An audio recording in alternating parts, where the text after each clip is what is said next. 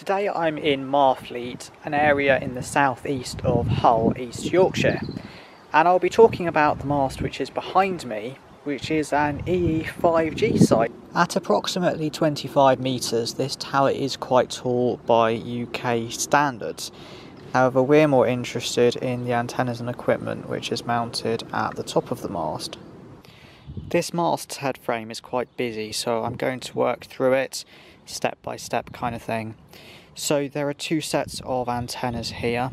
So on the left and third from left are Huawei AOC4518R8v06 antennas. These have an awful lot of ports, as you'll be able to see from the bottom of there and from the amount of feeders going in there. So these antennas carry EE's 44R L18, both carriers, so 1667 and 1811, and L21, and alongside that they're L26 in 2T4R.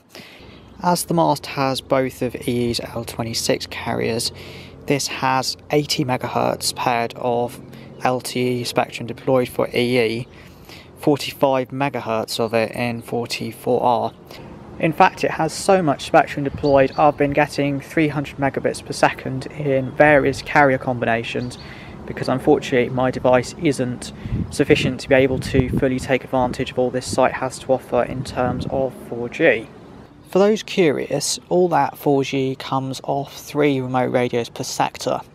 A 3262, which is for the 2T4R 2600, and then a pair of 5507s for the 1800 and 2100. Each 5507 is 2T4R, and therefore they're doubled up to be 4T4R. Enough about the 4G though. What we are here for is the 5G on this mast. For this, the remote radios there are being used, and they are Huawei RU5258, and they are 88R for 3500 MHz, which is what EE's 5G is going to be. Not millimetre wave, but 3500 MHz, which is only not too far spectrum-wise, frequency-wise above the 4G 2600 MHz. And for this there are special feeder cables, as you can see there, and the ports as well don't just have a single RF feeder going into them effectively, they have multiple, in order that there aren't a million ports at the bottom of the antenna, making it absolutely huge.